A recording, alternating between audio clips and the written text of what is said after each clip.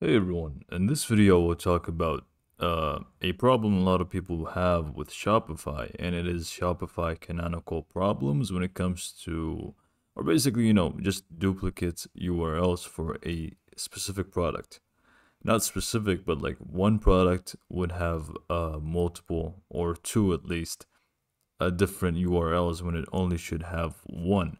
And this problem, to my knowledge, is only because of collections. The problem is because of the collections that you have, and ends up having a collection kind of thing extension to the website or the URL of the product instead of just having products and then the name of the product.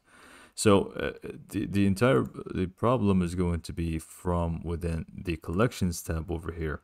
And if I just show you this example that I have and go to the SEO, it is going to be something along the lines like this. But instead of the collection itself, is going to be for the product as well. So you open up a page for the product and it should say collections, product, and then slash product, and then the name of the product. So this issue does affect your SEO rankings, and it should not exist. It shouldn't be a something that you have on your Shopify store, basically. So let me just show you one more, like exactly what I'm talking about. So if you go to my online store here, I just set up a few examples. I personally do not have the problem, but I will show you how to fix it in a sec. So if we go to any Shopify store and we go to a product list that is not a collection, I have this example and I have two pages here, one for normal products and one for collection pages and products within them, obviously. So if we go to a product page and we hover over a product within this page, you can see on the bottom left, it says, myshopify.com and then slash products and then slash the product name. I obviously named them product 1 and product 2 for the sake of the example. But this should be the case for the entire Shopify store. It should not be different in any way, even if it's a collection. But what people have, like if I click on this, it should just say the normal my Shopify slash products and product name. What some people have is if we go to a collection page, that's when things are going to be a little bit different. If we go to a collection page and they click on one of the products that are in the collection, they, instead of having the normal URL to the product, like the one I showed you previously, and the one that you are seeing in front of you right now, they would have something like this. So instead of having it like this, they would do slash collection and then slash product and then slash product 2, which is the name of the product. So how to actually go ahead and fix this problem is going to be different from one person to another, and it's not because of you personally, it's because of the theme. So every theme does have a specific fix to it. It's all the same fix, but it's going to be a different folder and a different place for it, and it requires to use the coding tab. So to actually go ahead and start the fixing problem, the first thing that I will need you to do is to obviously back up your coding. You don't want to lose anything. If you did a mistake or something, you don't want to lose the entire store for a fix like this. So again, every theme, so Dawn has a specific fix, Spotlight has a specific fix, and Studio has a specific fix, and so on for the rest of the themes. Like I said previously, all of them are the same fix. It's just different folders, and I will show you exactly what I mean. So to fix the problem, you go ahead to your online store themes and you click on the three dots, and then you go ahead and click edit code. And this is where you will need to back up specific folders that we are going to be basically tampering with. We don't want to lose any valuable data here, or mix the codes and stuff. So on the left side here, we've got layout, templates, config, snippets, that kind of stuff. We don't want any of them. this case basically is going to be for the all themes. This works on all themes. You go ahead and click on snippets. So for all themes, it's going to be within snippets. But here the problem actually begins. Where in snippets, we don't exactly know because each theme is different. And I personally don't even know in this theme where it is because, like I said, I don't have the problem.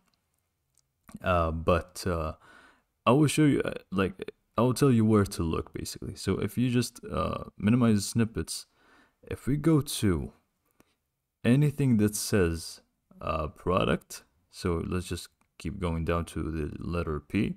Here, everything that starts with product, we will need to actually click on it and then click on the code without deleting anything. Be careful you don't mess with the code or anything. And then just Control F. And we will want to find product.url.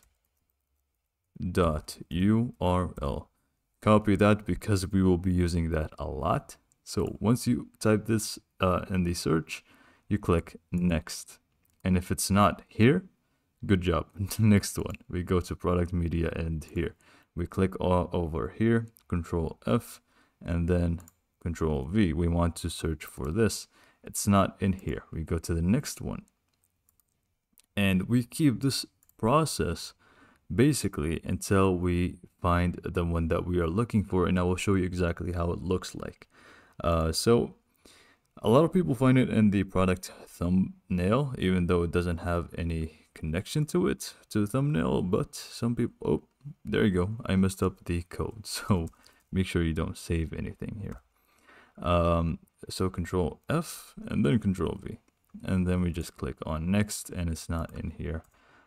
So we go to the next one.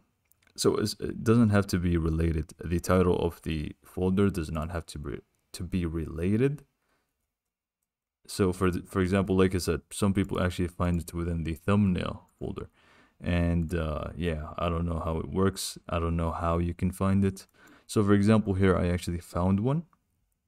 But it doesn't have the problem because, like I said, I already don't have the issue or the problem. I'm just showing you because I know a lot of people that do. And in case you don't actually find it within the products, you can also end up finding it within, still underneath snippets. So let's make sure we are under snippets. We go to collections if there's any. If there's anything that starts with collection, you also hit for it and do the same thing. You just search for product.url and search for the problem. And I will show you exactly what the problem looks like and how to actually fix it. So I've got a notepad here. And this is basically what you will be looking for. So again, Control F, and then you just enter this.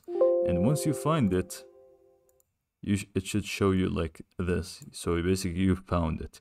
If you find this next to it, so within collection, you will need to go here. So in the beginning of the space here, and just delete until you hit URL. So basically just touch the L. You don't want to leave any space between product.url and these things. Okay. And then save the code from here, and then it should be fixed.